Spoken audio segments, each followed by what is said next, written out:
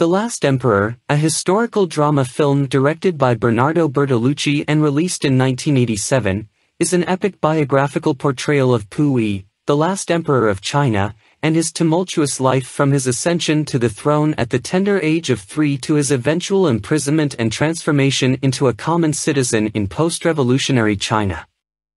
The film features an ensemble cast of international actors, including John Lone as Puyi, Joan Chen as his first wife Wan Jung, Peter O'Toole as Reginald Johnston, Puyi's Scottish tutor, and Ying Ruocheng as the governor of the prison where Puyi is held.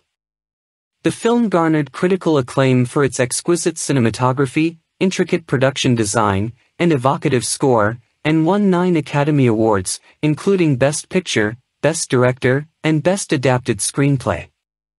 The movie begins with the fall of the Qing dynasty and the subsequent political upheavals in China in the early 20th century, which marked the end of centuries of imperial rule.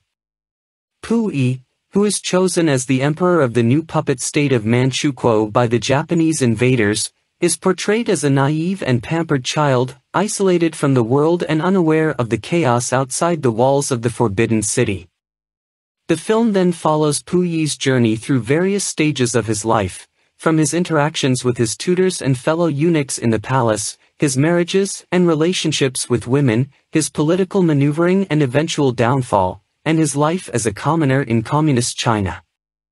One of the central themes of the movie is the clash between tradition and modernity, which is embodied in the character of Puyi. As the last emperor, he is a living symbol of a bygone era, a reminder of the grandeur and majesty of imperial China.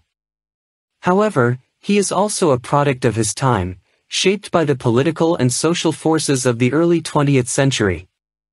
The film portrays Puyi as a victim of historical circumstances, a pawn in the hands of various political factions who seek to use him for their own ends. The scenes of Puyi's coronation and subsequent abdication are particularly poignant, as they highlight the stark contrast between the splendor of the imperial court and the chaos and violence of the outside world. Another important theme of the movie is the idea of identity and self-discovery, which is explored through Puyi's relationships with the people around him.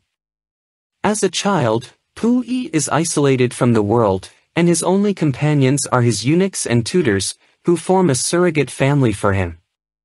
However, as he grows older and begins to interact with women, he discovers new aspects of himself, and his sense of identity is gradually transformed.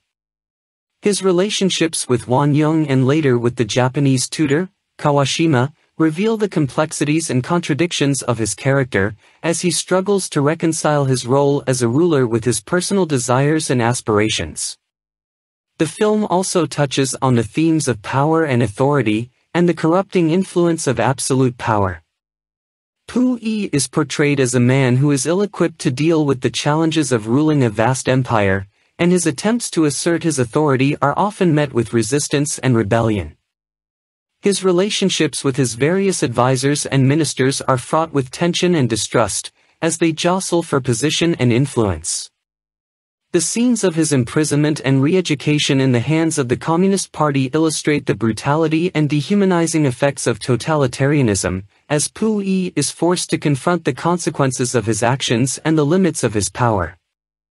The performances of the actors in the film are exemplary, particularly John Lone, who portrays Puyi with a blend of vulnerability, arrogance, and eventual humility. Lone captures the essence of Puyi's character, from the innocence and wonder of his early years to the bitterness and regret of his later life. His portrayal of Puyi's relationships with Wan Jung and Kawashima is particularly moving, as he conveys the conflicting emotions of desire, betrayal, and regret that Puyi experiences. Joan Chen's portrayal of Wan Jung is also noteworthy, as she brings a sense of warmth and humanity to a character who could have easily been reduced to a plot device. Peter O'Toole's performance as Reginald Johnston, Puyi's Scottish tutor, is also memorable, as he imbues the character with a sense of dignity and compassion that contrasts with the cold and calculating nature of the other advisors in the palace. The cinematography and production design of the movie are also striking, as they capture the grandeur and beauty of imperial China with stunning visual imagery. Overall, The Last Emperor is a masterful work of cinema, a tour de force of storytelling, acting, and production design.